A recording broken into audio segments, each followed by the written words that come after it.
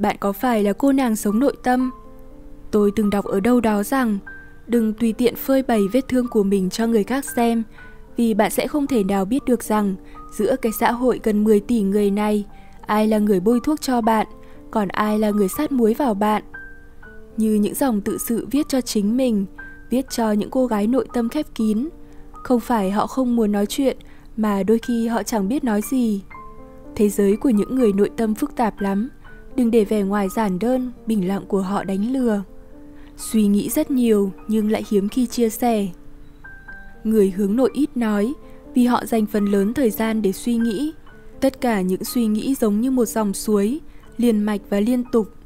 Không thích ở những nơi quá đông người. Không phải do họ sợ giao tiếp, họ chỉ cảm thấy thiếu an toàn khi ở trong môi trường quá đông người. Thay vì ở những buổi họp mặt lớn, họ thích trò chuyện, làm việc với những nhóm nhỏ từ 2 đến 3 người. Người hướng nội giỏi làm việc cá nhân, nhưng khi cần làm việc, họ vẫn có thể hợp tác với những người xung quanh. Nhạy cảm với tiếng ồn. Người hướng nội sợ những âm thanh quá lớn như tiếng nhạc trong quán bar, tiếng nói chuyện quá lớn nơi công sở. Những người hướng nội thích thu mình lại ở những nơi yên tĩnh để họ có thể tự do chìm đắm trong thế giới riêng của mình. Thích dành thời gian để đọc sách hay nghe nhạc. Nếu cho những người hướng nội chọn lựa giữa việc ra ngoài tụ tập hoặc ở nhà nằm dài trên giường nghe một vài bản nhạc, họ sẽ chọn phương án thứ hai. Nhất là những ngày trời mưa, họ thích tận hưởng không khí se lạnh cùng với một vài bản nhạc trữ tình bên khung cửa sổ phòng ngủ. Thích nhắn tin hơn là nghe điện thoại. Khi họ từ chối cuộc gọi, đôi khi không phải do họ bận, họ chỉ không muốn nghe điện thoại mà thôi. Người hướng nội thích trao đổi qua dòng tin nhắn, những cuộc điện thoại khiến họ cảm thấy căng thẳng hoặc đôi khi là không biết phải nói gì. Cảm thấy lạc lõng trong môi trường tập thể. Nhiều lúc, người hướng nội không thể bước vào câu chuyện của những người xung quanh dù rất muốn. Đa phần, những khi đầu óc thư giãn, họ lại nhanh chóng chìm trong luồng suy nghĩ và thế giới riêng của mình, mặc cho thế giới bên ngoài có biến động thế nào. Thích ngồi cạnh cửa sổ. Dù là cửa sổ phòng hay tại các quán cà phê, quán ăn, trên tàu xe, máy bay, tất cả đều là chỗ ngồi yêu thích của họ. Khi ngồi cạnh cửa sổ, họ sẽ dễ dàng thả hồn theo dòng người đang đi dưới đường hoặc bay theo những đám mây trên trời. Nói một cách chính xác, cửa sổ giúp mở ra mạch suy nghĩ cho những người hướng nội. Hướng nội hay nhút nhát? Hướng nội là tính cách, còn giao tiếp lại là một kỹ năng. Do không thường xuyên giao tiếp và có xu hướng thích ở một mình, những người xung quanh thường đánh giá người hướng nội nhút nhát. Nhưng khi cần bộc lộ bản thân, họ trở nên tự tin hơn bao giờ hết. Nói cách khác, người hướng nội không hẳn là người kém giao tiếp, họ chỉ không thường xuyên giao tiếp mà thôi. Nhiều người sẽ nghĩ rằng những buổi thuyết trình, phát biểu trước đám đông là nỗi ám ảnh. Không chỉ đối với người hướng nội, mà cả những người hướng ngoại cũng cảm thấy căng thẳng. Tuy nhiên, khi những người hướng nội có sự chuẩn bị kỹ lưỡng cho bài phát biểu của mình, họ sẽ trở thành những người thuyết trình, hay thậm chí là những người truyền cảm hứng hàng đầu. Nếu có ai phán xét người hướng nội khó thành công, thì Steve Jobs là minh chứng cho điều ngược lại.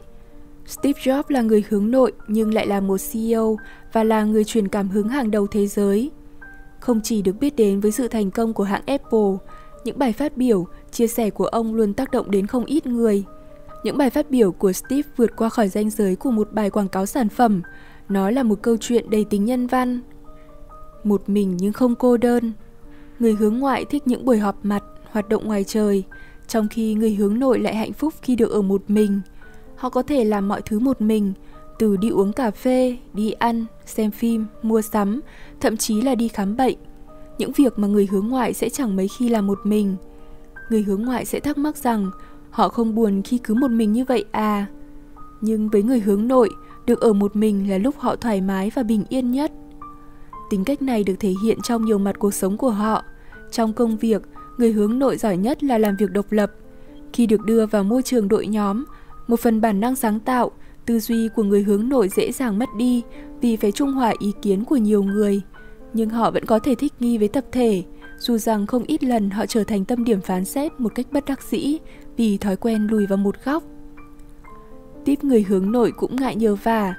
Như khi bước vào một quán cà phê, họ sẽ tự mình lấy khăn giấy hay nước lọc thay vì nhờ nhân viên. Khi mua sắm, họ cũng cảm thấy thiếu thoải mái khi nhân viên cứ liên tục đi theo và tư vấn trình bày các mặt hàng. Trên căn bản, họ luôn hiểu rõ bản thân mình cần gì hơn bất kỳ ai. Do đó, sự giúp đỡ của những người xung quanh đôi khi khiến họ cảm thấy phiền. Khi người hướng nội sống cuộc đời của người hướng ngoại. Ở trong cuộc sống dành cho những người hướng ngoại, đôi khi là khó khăn, nhưng cũng là cơ hội cho người hướng nội. Cuộc sống tất bật của vòng xoay, cơm, áo, gạo, tiền luôn kéo theo những người hướng nội ra khỏi khu vực an toàn của chính họ. Họ phải sống, phải tiếp xúc với đồng nghiệp bạn bè, họ phải giao tiếp vì tính chất công việc. Những việc gì thuộc về kỹ năng, những người hướng nội vẫn có thể cải thiện và làm việc như người hướng ngoại. Bản thân người hướng nội mạnh mảng tư duy, suy nghĩ, do đó những công việc như viết lách, nghệ thuật, sáng tác là thế mạnh, hoặc có thể xem là bản năng. Tác giả series tiểu thuyết đình đám Harry Potter, Zero King là một ví dụ cụ thể. Bà nói rằng nguồn năng lượng của bà lan tỏa ra mạnh mẽ nhất khi ở một mình.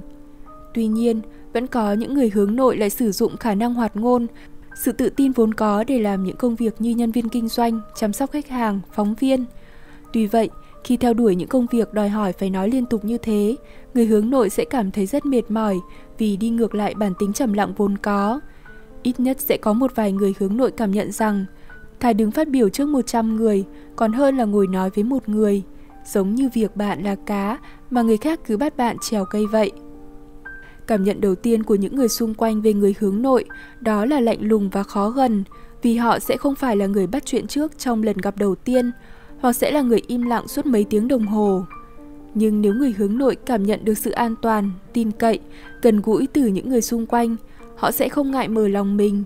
Người hướng nội là mẫu người đáng tin cậy, là luôn thấu hiểu. Do đó, họ cũng rất hy vọng được những người xung quanh thấu hiểu và thông cảm cho tính cách kỳ lạ của họ. Công việc của người hướng nội. Nhìn chung, người hướng nội sẽ thích hợp với những công việc nghiêng về sáng tạo và nghệ thuật như thiết kế, đồ họa, lập trình, viết lách, stylist, biên phiên dịch, kỹ thuật máy móc, chế tạo, nhạc sĩ, bác sĩ, họa sĩ, vũ công, đầu bếp, phát triển website, phần mềm. Những công việc này sẽ giúp bạn phát huy khả năng của bản thân, đồng thời giúp bạn có những bước tiến trong sự nghiệp. Lựa chọn những công việc phù hợp với tính cách và sở thích, khiến bạn có năng lượng và động lực hơn. Những người hướng nội nổi tiếng có thể kể đến là nhà quân sự Napoleon Bonaparte, nhà khoa học Albert Einstein, danh hài Charlie Chaplin, tiểu thuyết gia Lev Nikolaevich Tolstoy, nhà triết học Wilhelm Friedrich Hegel, Steve Jobs, Einstein, Bill Gates, Buffett. Quy luật ngầm chỉ có ở người hướng nội. Những người hướng nội thường có các quy luật ngầm khá kỳ quặc. Chẳng hạn, không phải là những người hướng nội không chuyện trò với bạn, mà là bạn không chuyện trò với họ đấy thôi. Thật ra những người hướng nội trông có vẻ ít nói, nhưng nếu bạn biết cách cạy đúng chỗ ngứa, thì có lẽ bạn sẽ rất bất ngờ về khả năng nói của họ đấy. Những điều chỉ có ở người hướng nội. Nhiều người vẫn giữ quan điểm cổ hủ và thích phán xét những người hướng nội, đồng thời đề cao người có xu hướng hướng ngoại.